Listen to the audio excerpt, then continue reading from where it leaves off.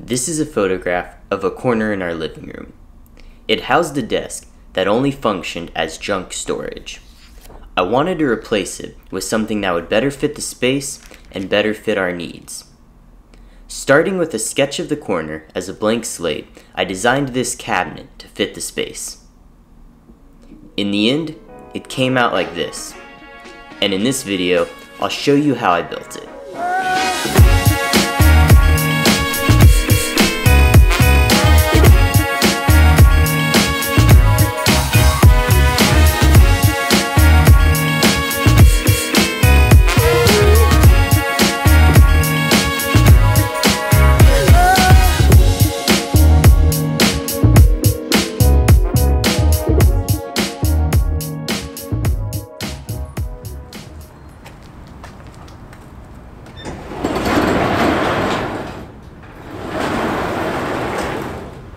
I've assembled the frame. The joinery on this is very basic. I just glued and screwed it together, being careful to mark and pre-drill my holes beforehand. The structure still has a bit of a wobble to it, but once I cut and attach the backing board to it, that'll be 1/4 inch plywood, and that should strengthen it up and make the whole thing more rigid.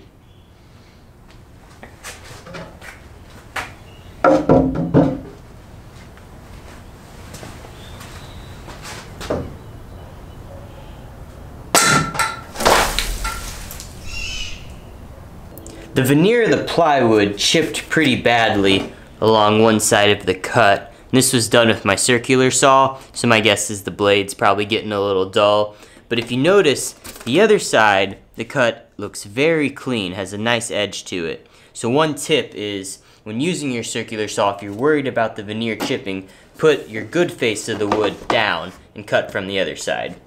And luckily, since this is the back, I'll just sand this out and it won't ever get seen.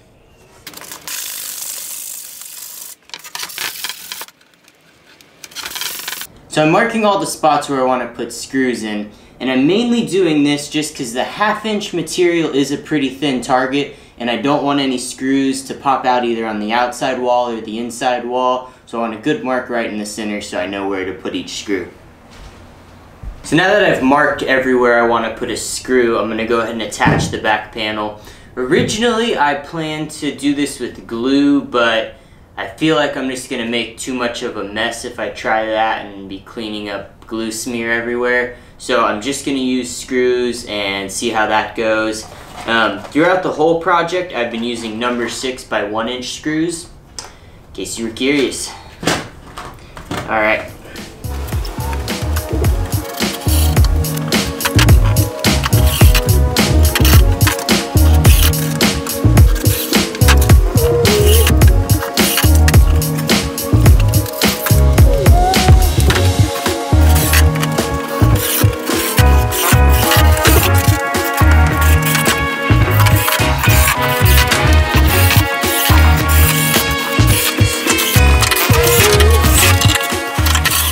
Now that the backer board is on, it's pretty sturdy. It no longer has that wobble it had before, and it feels pretty strong. So I was a bit worried about using 1/2 inch plywood. I usually work with 3/4 inch, but I like how it came out, and it's a whole lot lighter than if I would have built it with 3/4 inch plywood.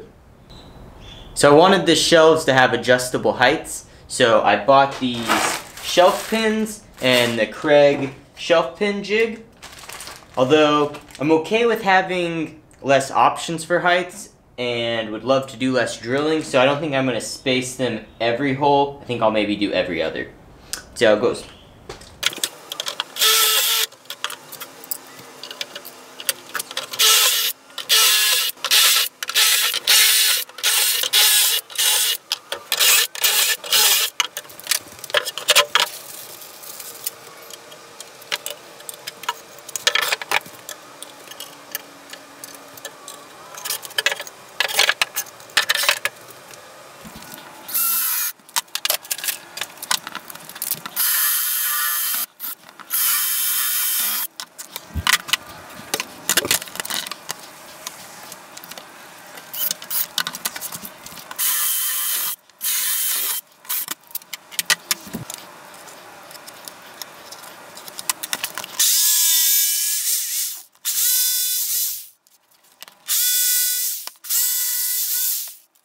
After a bit of sanding and work on the doors, everything's just about done, but I need to install the tracks for the doors.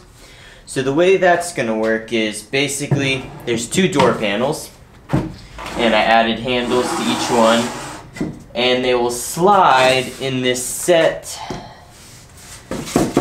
of plastic tracks that I ordered online, and I will link to these down in the video description. And the way these basically work is you can glue or nail them in. The larger one here goes at the top. And then I also cut some pieces of wood that I'm going to use just to kind of hide the front face of this. And I'm just going to glue everything in place. It's going to use kind of like a 60-second super glue because that'll stick good to both the wood and the plastic.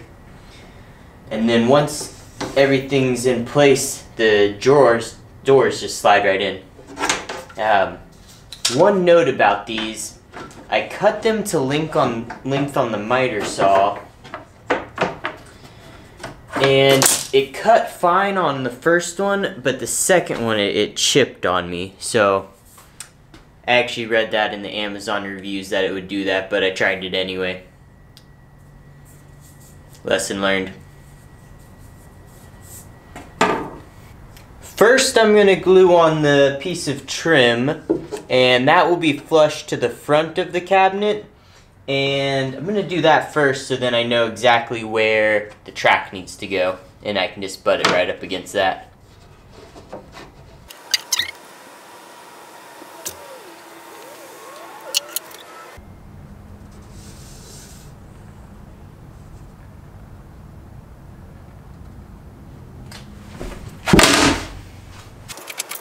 Forgot some clamps. I was thinking I could just hold it in place, but clamps make a lot more sense.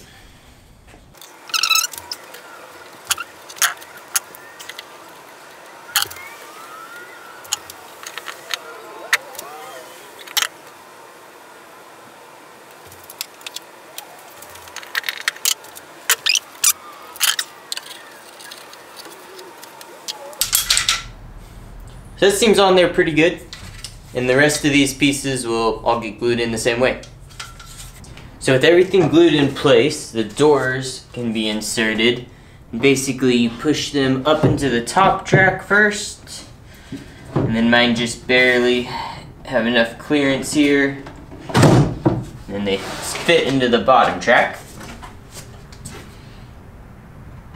And repeat.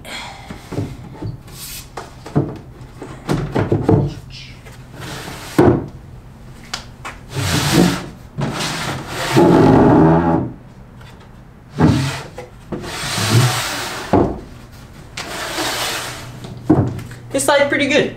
Happy with them. The track shows a little more here than I like. And this piece of trim is to make it easy. I used 1/4-inch plywood because that's what I had extra, and it's not quite tall enough to cover it all.